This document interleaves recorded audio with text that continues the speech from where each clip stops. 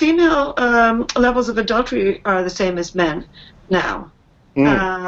Since the 1920s, the data has been that men are more adulterous, that they've had more partners with more action per partner, and now among people under the age of 40, women are just as adulterous as men.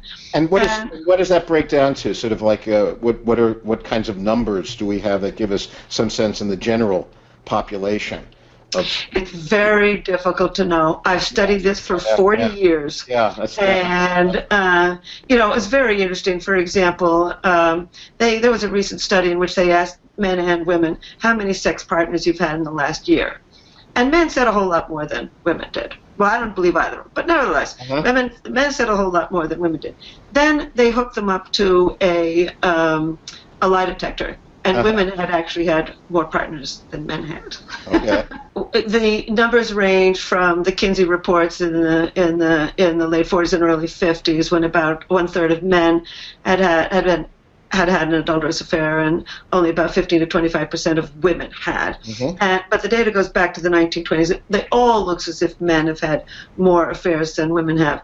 But in our modern age, as I said, among people under the age of 40, women are doing it. But no. We will never know, because it's too powerful and people lie. In fact, I've often wondered, if men are having all these adulterous affairs, who are they having them with? They're not having them with women.